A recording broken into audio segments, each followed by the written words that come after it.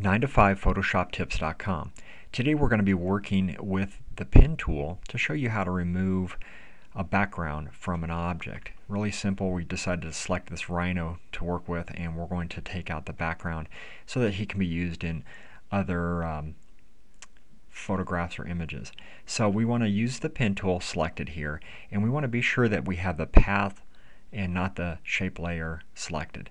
So with that, we're going to just put points on the highlighted outside areas of our subject, which is our rhino here, and don't really worry about getting too accurate. I'll show you a really quick way that we can make modifications to this.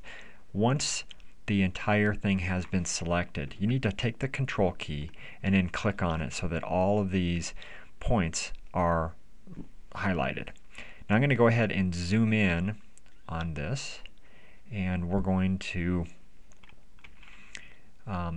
show you how to move these points around very quickly. So once again, on the pen, with all of it selected, we select a point to add into this, and then you hold down the control key, and that way you can move it very quickly.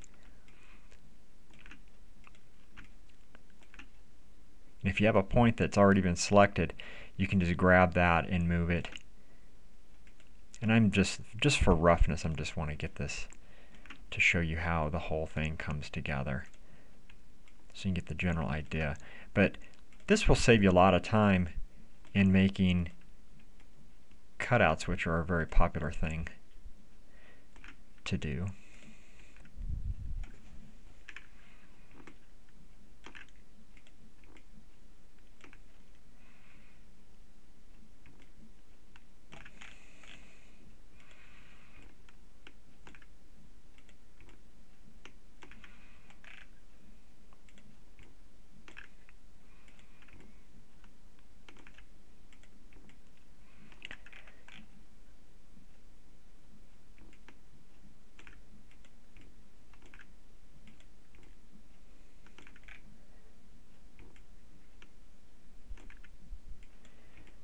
I'm just doing this really rough because it is just a tutorial, but it really gives you the idea of how quick and easy you can make modifications to an image.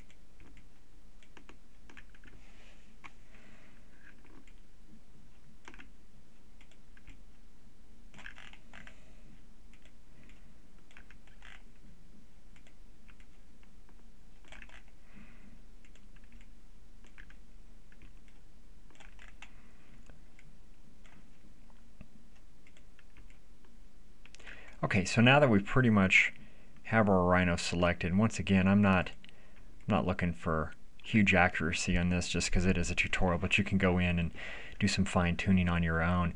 But this will at least allow you to see how everything has been selected. So with the pen tool on there, right click on there, and what we want to do is we want to make the selection.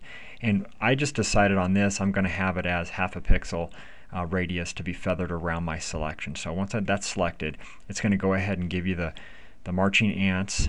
And the next thing I want to do is, it's selected the rhino. What I want to do is select the background. So I'm going to go up here and select the inverse, and then I'm just going to hit the delete button, and then my rhino disappears. Happen to have a black background. We're going to go ahead and switch that out here. But that will at least show you how this system can quickly take and remove a background from a subject.